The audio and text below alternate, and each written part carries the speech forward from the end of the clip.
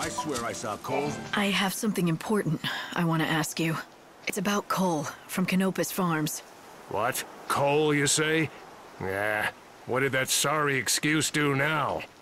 He's dead. What? That can't be. Are you sure? Why would the goddess take him before me? That son of mine. He never knew how to do anything right. Ah, I knew it. I knew it. You're Cole's father, are you not? Which also makes you Sarala's grandfather. Huh? What? No. Cole's father passed away a long time ago.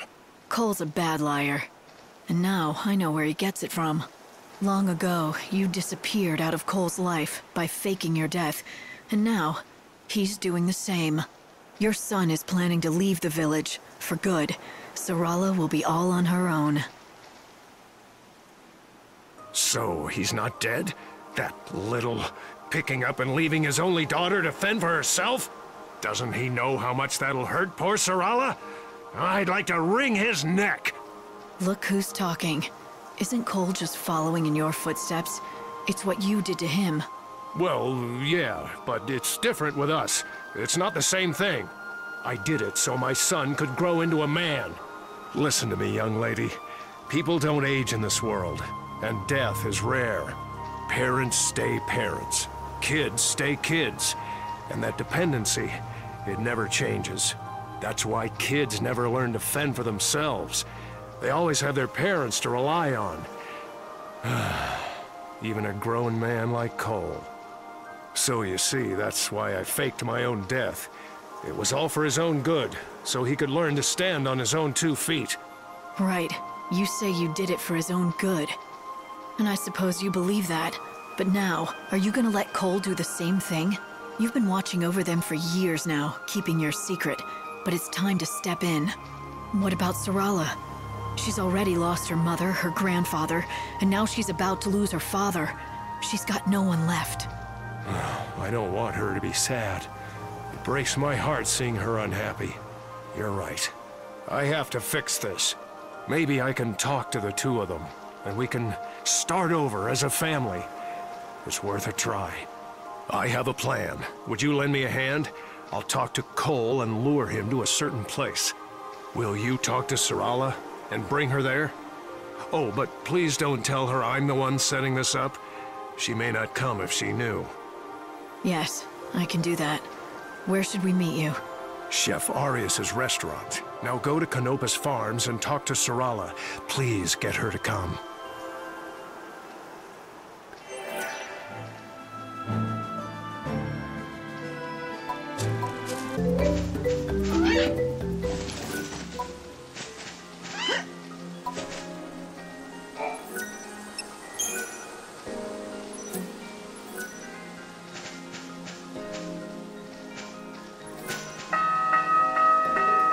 Sarala, do you have a minute? Yes, I do. What is it? There's someone who wants to meet you. It's the man who told me about your father. He was with him at the end. You mean you found someone who talked to Father before he passed? Something like that. What do you say? Okay. Where should I meet them? Do you know Chef Arias's restaurant? He'll be there. I do! It's that little place in Arias Village, right?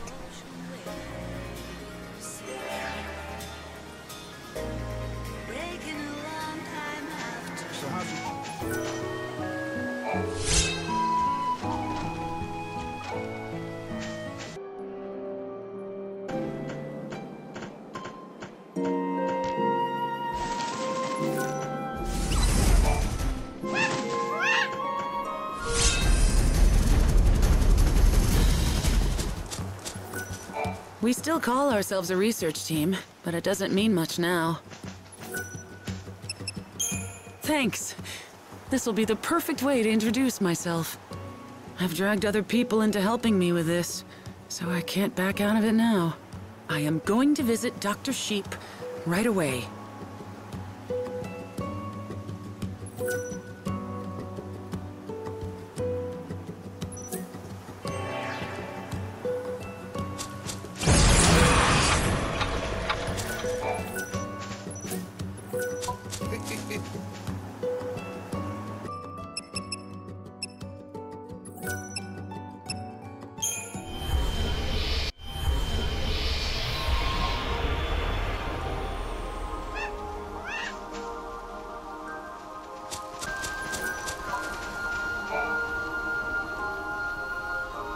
Yes?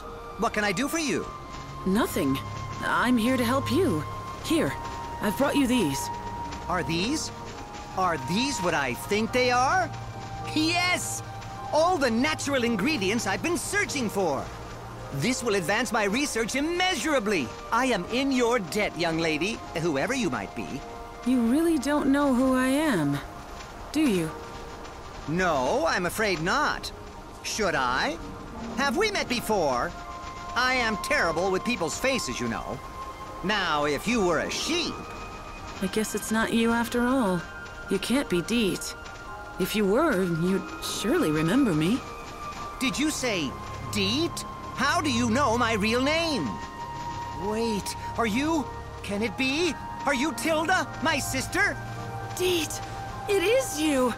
I knew it! Just a second. You two are long-lost siblings? You're actually Dr. Sheep's sister? Yes, yes! We got split up hundreds of years ago. It happened back when the chaos first poured into the world. I never thought I'd find you out here. I mean, when I first saw you, I couldn't believe my eyes. It was so long ago, after all. Yes, I could say the same. Why, I'd long given up hope that you were still alive.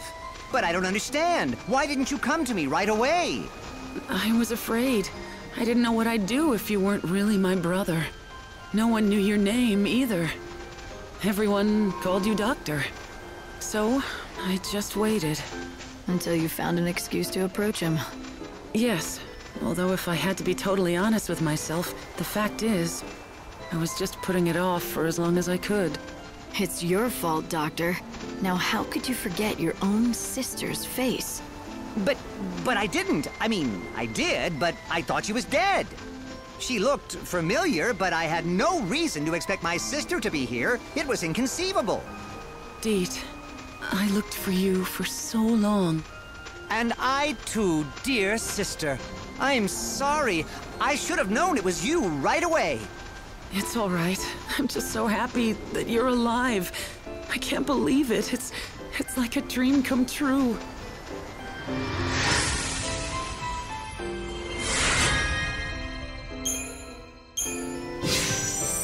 Dearest sister, it's been far too long.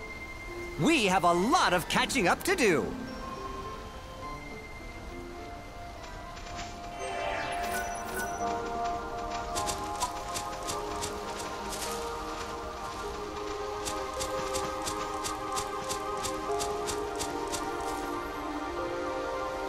Bonjour.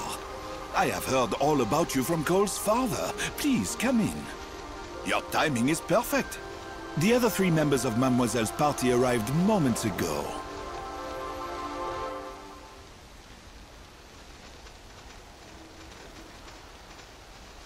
Sarala.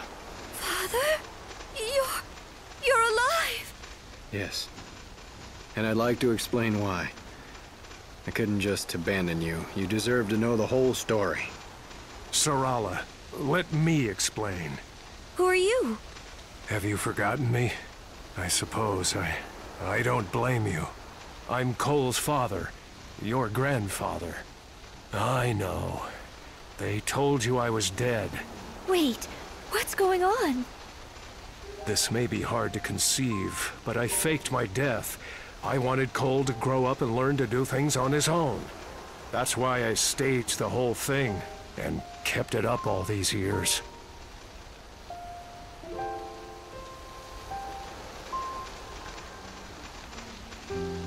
And now your father wants to go off on his own and leave you behind. For both your sakes. But unlike me, he wants to do it the right way. He wants you to grant him your blessing before he departs. I'm so sorry, Sarala.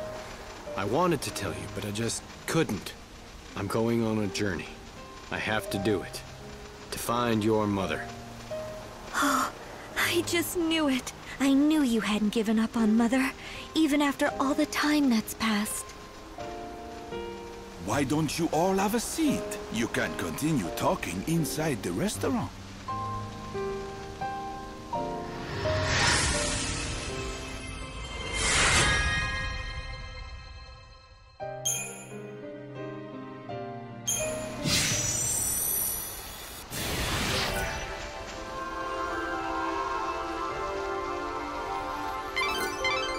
think Cole can persuade Sarala?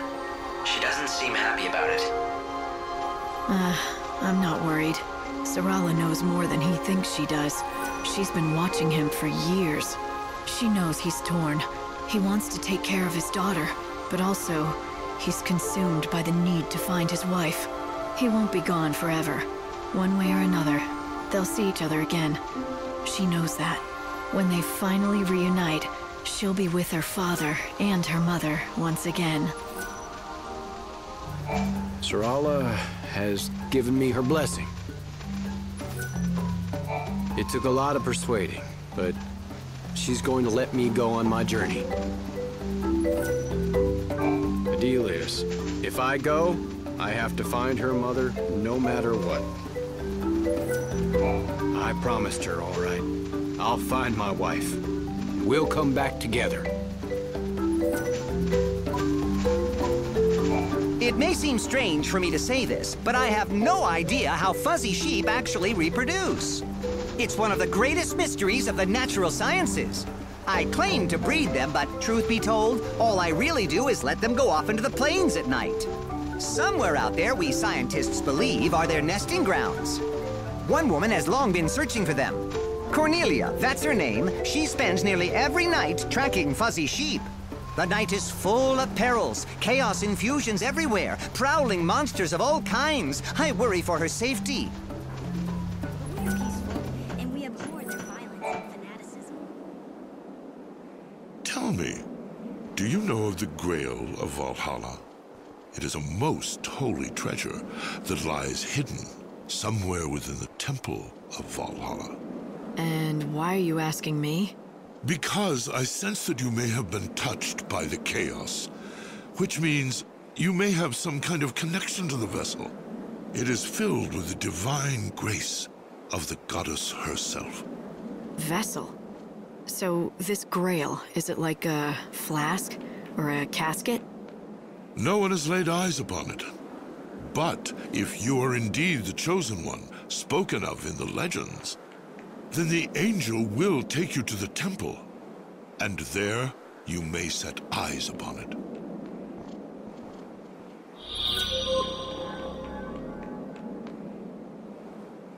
I am a historian, and for many years I have been seeking the Grail.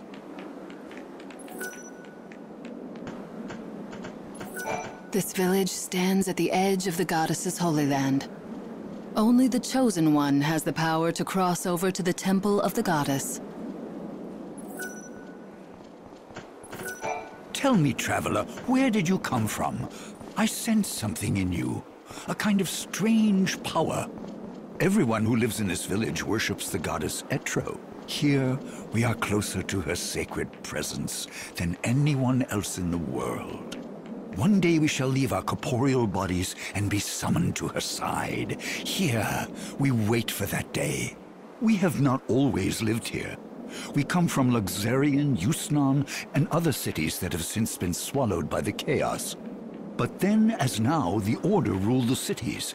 They preach that the God of Light, their almighty Benevelza, should be worshipped above all other gods. We defied them, and so we were persecuted. Some of my brothers and sisters took up arms and fought back against the Order. However, I and others like me abhorred the violence, so we came out here, seeking a peaceful sanctuary.